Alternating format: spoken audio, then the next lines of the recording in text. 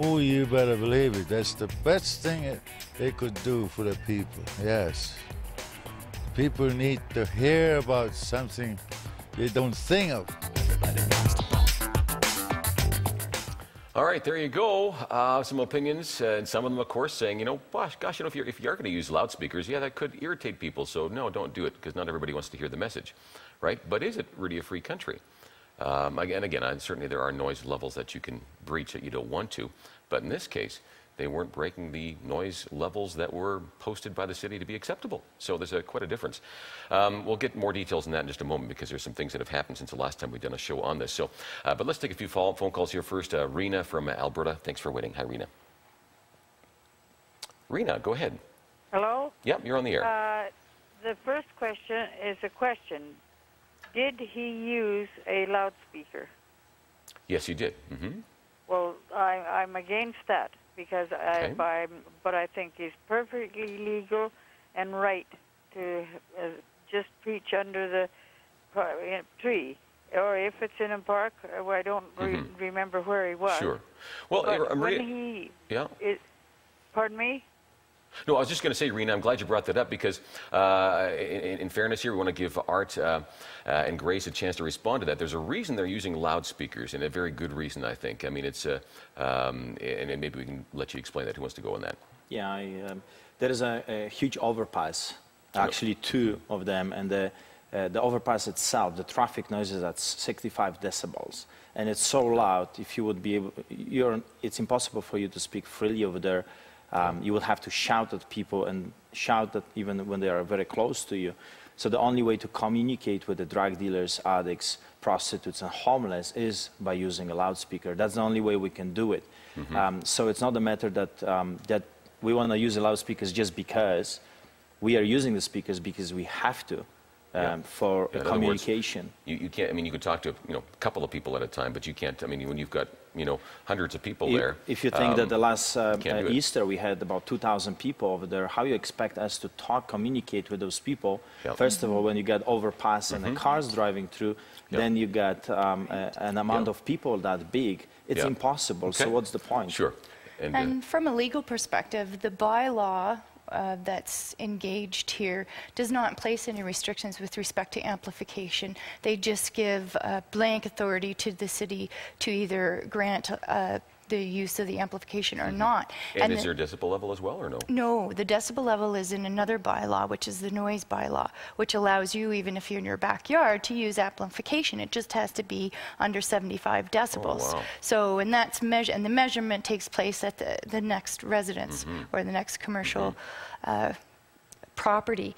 And so the city has the arbitrary power to deny or grant amplification, but they have always granted applications for amplification when large numbers of people have been present. And the city has arbitrarily denied this right to the street church ministries because of one thing, and that's the message. And what is the message that Art is preaching? It's a message of hope.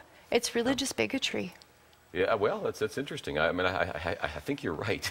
Now, what do you think of that, Rena? Does that make more sense? Does that explain why? It does, but I wish it was in a park, because it is in a park. Could get in. It is in a park. Yeah. That's right. Yes, it's in a park. That's why the city. You said it was under a bridge. Well, the park happens to be, it's downtown. This is, okay, let me, when I say park, this is not Disneyland. This is one of the roughest areas in Calgary where people get murdered. I mean, they literally, I mean, they had a murder here, I think last month, that happened probably, 60 yards away from where they were preaching. So you understand, this is a downtown park. It's a downtown park, okay? Does that make sense? And there's no residential people living around it. Okay. Well, thanks for that, Rena. Yeah, just to give some perspective again, there's a homeless shelter across the street from this, all right? And other than that, it's probably, a few blocks before you get actually any residences of any kind. And there are some residences across the river. Across the river, there's residences. But, I mean, this is Calgary. I mean, this is a fairly big river. I mean, it's not just, a little creek. I mean, this is a long ways away. Traffic in between. I mean, anyway. Okay, Rena, thanks for that. Where are we going to next? Let's take Margaret's call. Hi, Margaret. Hi there. Very good points. I'd like to bring up some controversy. Anyway, Sure. I'm I just pray and ask God to give you strength and the courage to stand through with what you're doing. And it's important, although, you know, when it comes to the law, they can bend it to whatever way they want. Yet if you had a turban on your head and a sword on attached to your leg or wherever they attach it, our RCMP uniform got changed because of Charter of Rights. A uniform that stood as Canada's tradition was changed in Canada. Now, we, as a Canadian culture, our basis was founded on Psalm 72. It's inscripted in the Parliament buildings of the Peace Tower. Behold, somebody gets a hold of that doesn't like it and wants it scraped off or that may come at some point, yet those attempts. That's quite possible. So you're saying there seems to be an unusual bias against Christianity as opposed to other religious groups. There's a total unbiased. We can show Santa Claus, we can show Buddha, we can show all kinds of other Eastern religions. Any kind of culture and religion is acceptable. Plus, the Islam has been given many, many grants by the Canadian government to build, to fund. Well, I'll tell you what, Margaret, I think you're right. I mean, my sense is that if it had been a group of Muslims or a group of Buddhists, and again, please hear this, not as any kind of slight against those religious groups. No, God loves them as much as he loves us. But, you know, I find it highly unlikely that any charges would have been pressed, that any attempts to arrest them would have been made, because they know the public fallout from that would be severe. But it seems to be politically correct to persecute Christians. That's fair game. And then just to prove the point, last year we applied to be in Calgary Stampede Parade. Oh, I remember and we that, have been denied our access because the gentleman that I applied with said that the name of Jesus offends people.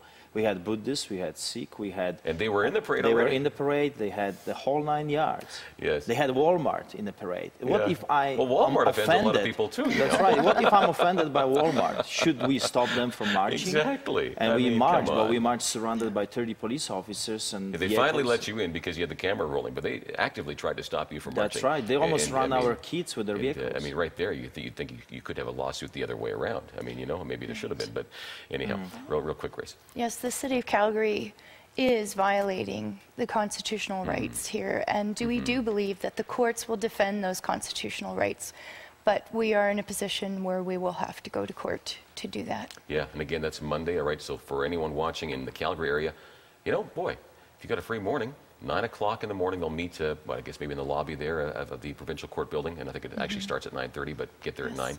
All right, on Monday morning. And it's... Pardon me? It's located at 323 6th Avenue Southeast. There it is up on the screen. Excellent. Thanks, Grace. Okay, let's take David's call from Quebec. Hi, David. David, thanks for waiting. Paul, how are you? Well, thanks. Good. I think there's too much Christian beating up on, you know? Yeah, Christians are getting beat up too often, you're saying? Yeah. Like any other religion, they go about do whatever they want, but as soon as you say you're a Christian, they almost, the government even turns on you. And it's not freedom of speech. I don't know what the democracy is in Canada, but I thought we had freedom of speech and freedom of movement. Absolutely right. And that's the whole issue. How do we respond to it, I guess, as Christians? And that's the question we're debating here. And I know there are Christians who probably disagree with Art's approach because he's fairly vocal about it.